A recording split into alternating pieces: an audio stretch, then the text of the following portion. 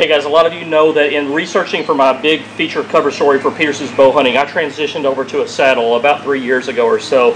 I've loved it, I've enjoyed it, but one thing, and I've helped promote the industry a lot on all the forums and everything, one thing you'll never hear me say though is that I can get in a tree with a saddle that I could not get in with a stand. And I hunt a lot of little trees with a saddle like this. What you may not realize is I hunted for 18 years out of a lone wolf hand climber. There would be times I'd alternate with a lone wolf alpha hang-on and 4 climbing sticks, lone wolf sticks. But mostly I did 99.99% of my hunting out of a lone wolf hand climber. And when you look at a tree this big around, this small, you go, well, there's no way you can get into it with a hand climber. In fact, if you look there, there is a stock factory lone wolf hand climber. Now it does have an XL belt, which is about 2 inches longer. I replaced all my belts, as do most people, with the XL belts right off the bat. But that belt is ran all the way down to its stops. That there, you can see there's no way you can hunt out this tree with that lone wolf hand climber, or is there? We're going to show you a very, very simple hack today, a DIY hack that takes no money, no skills whatsoever.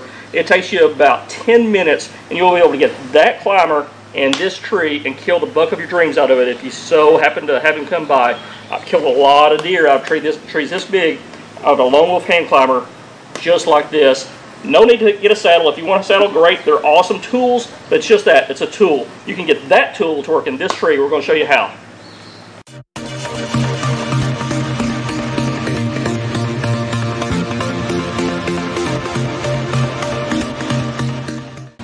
Okay guys, so we're off the tree now, and I wanted to take some time to explain to you exactly what is the limiting factor on this. You know, I was out in the woods, and there's a lot of times there's not a perfect tree where you want to be. I wish there always was. If you've been hunting for a long time, you know there's not.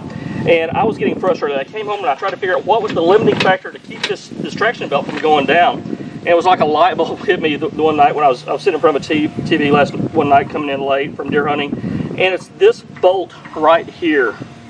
This is the way it comes from the factory, and the bolt going through that holds on this pivoting arm here is what's keeping the traction belt from going down. So guys, what I did was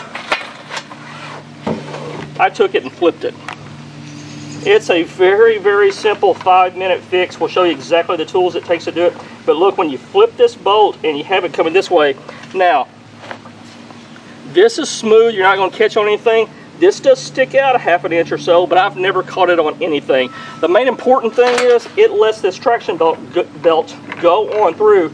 And now that tree that you saw us on, we'll take this, we'll do it on this one. I'll show you flipping the bolt, exactly how to do that. Super common sense, super easy. 5 minutes, 2 tools.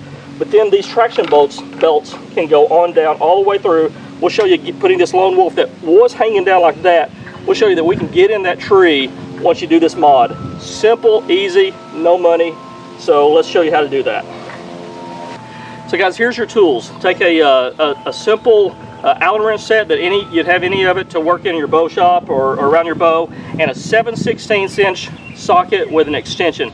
If you've got a 7/16 inch deep well socket, that'll work too. The problem is this hole right here. To get in there, you need something pretty slim. And my deep well sockets weren't getting in there and getting around the nut in there. So there's a 7/16 inch nut. Then you've got an Allen wrench here. Once you get that held, you can simply unscrew it like this and take it off.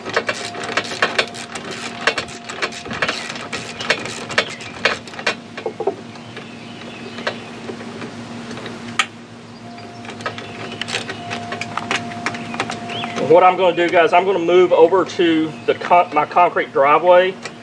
This deck has completely got skirting around it, and with these cracks in here, there's a Teflon washer in between this arm and this cast aluminum stand part of it. There's a Teflon washer. That's what keeps it from squeaking as you raise and lower. You don't want to lose that little Teflon washer. So we'll show you bringing it apart and reassembling it back together here in a second. Okay guys, we've got everything taken apart here. What we're going to do is we're going to flip this bolt over or reverse it. Now from the factory it's this way, and you can see the length of that bolt is going to be a block to that traction belt. We're going to take it and flip it on over. Keep this nylon spacer is very important. I'm going to insert it onto an Allen wrench, Makes it real easy to stick through. Now take that nylon spacer, put it on that bolt. Push it back through just a little bit. There we go. It took a little fiddling to get it to come on through that way, but because I'm doing it blind.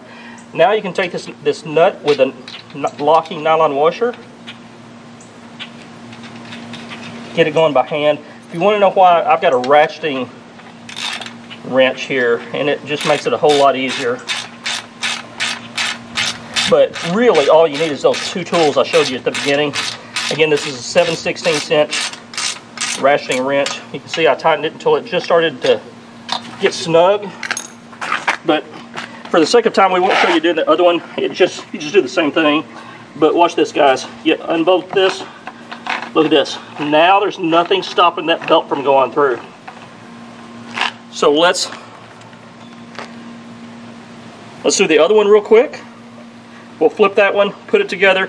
We'll go back out to the tree. We'll show you that we can get on that tree with this exact same climber that wasn't letting us get on there before.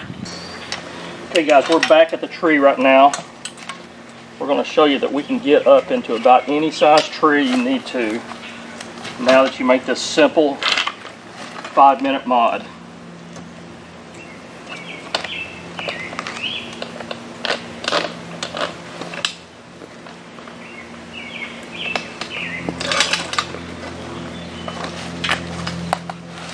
Here's the base that we did our mod to.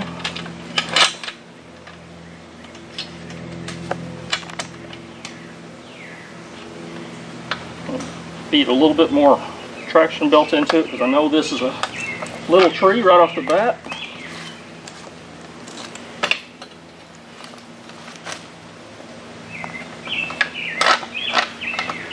Look at this, guys. We can go as tight as we need to give us the angle. Look at that angle now that we've got.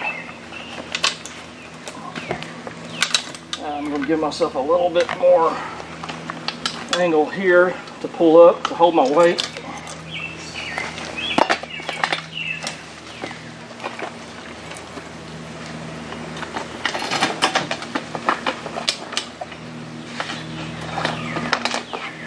As you can see, guys, I've got it angled even more. If I went 22 foot up, whatever, 18 to 20 foot, I'd be about perfect. But the main thing is to show you I went from the most adjustment I had was that angle.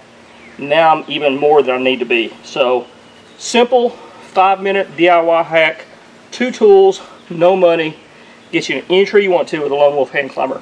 Good luck this season. Hope you kill a big one.